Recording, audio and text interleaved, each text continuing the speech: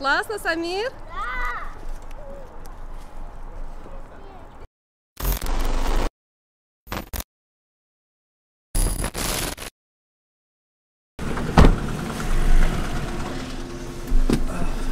Assalamualaikum.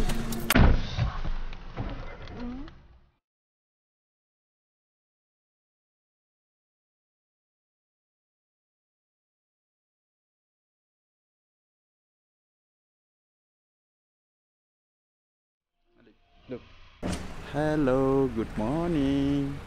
Kita orang sekarang berada di depan Malaysian Embassy di Uzbekistan. Apply visa untuk mama.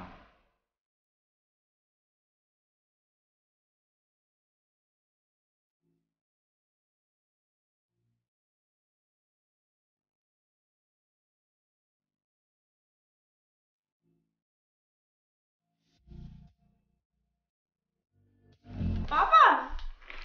Malik? Malik?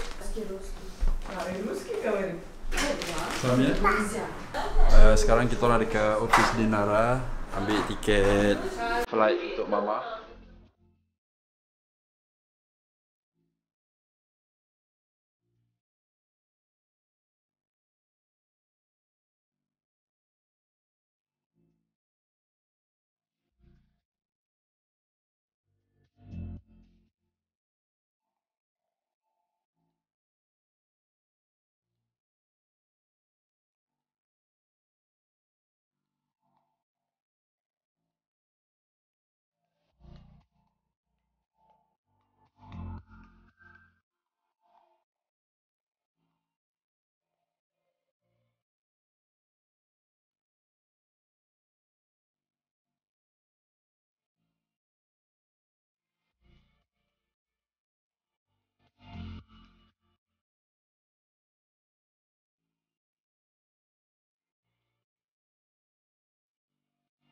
Kita orang baru lepas ambil tiket untuk mama dekat dinner office. So sekarang kita orang having lunch dekat restoran B&B.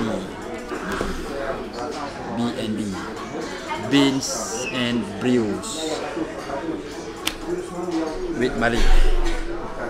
Mama with Samir. Mama. Terus.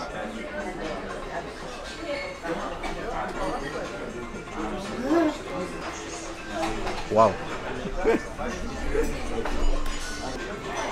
Wow.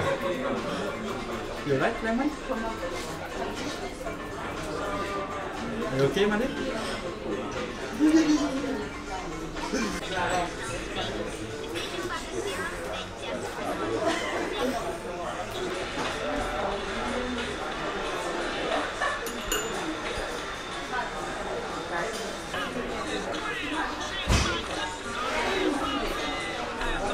Good. Careful. Hot. Hey. How's Samir?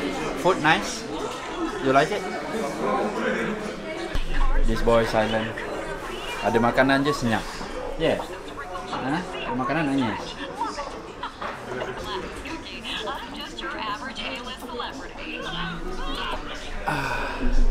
Time to eat. Baru lepas cek gigi. Lepas 4 hari, implan siap. So, kita nak pergi mana ni? Balik rumah? Yeay, balik rumah. Hantar Malik. Jom.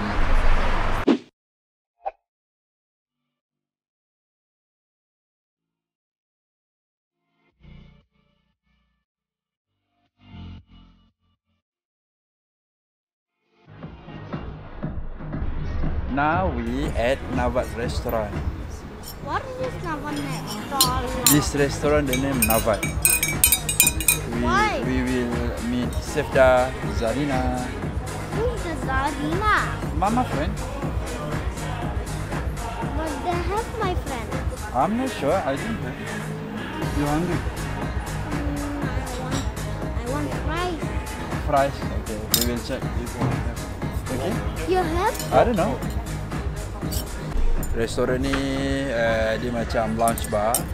Yang menarik dia punya konsep tu ada konsep tradisional Uzbekistan. Jom tengok kat shilling dia.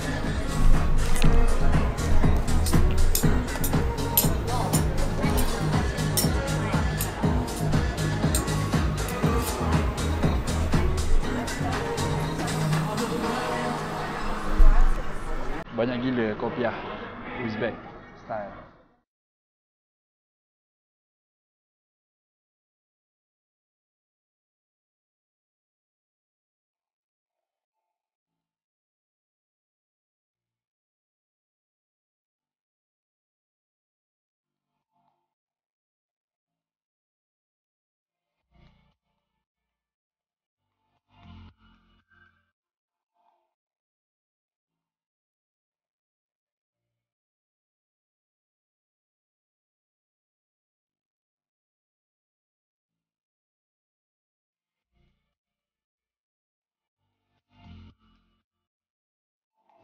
Гангстер отбирает еду у всех, толкает.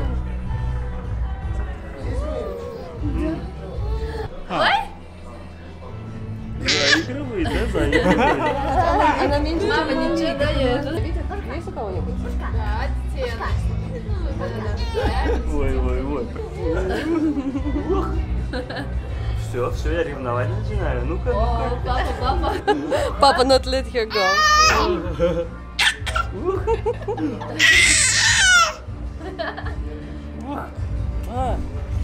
Куда она хочет, а?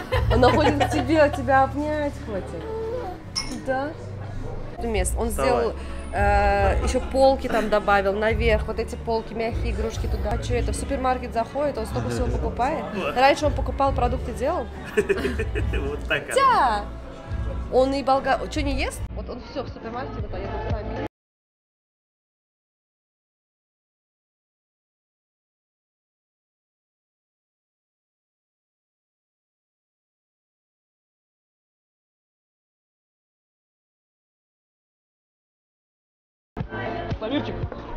No, come to Malaysia. Huh? Come to Malaysia. Давай, Kuala Lumpur, Malaysia.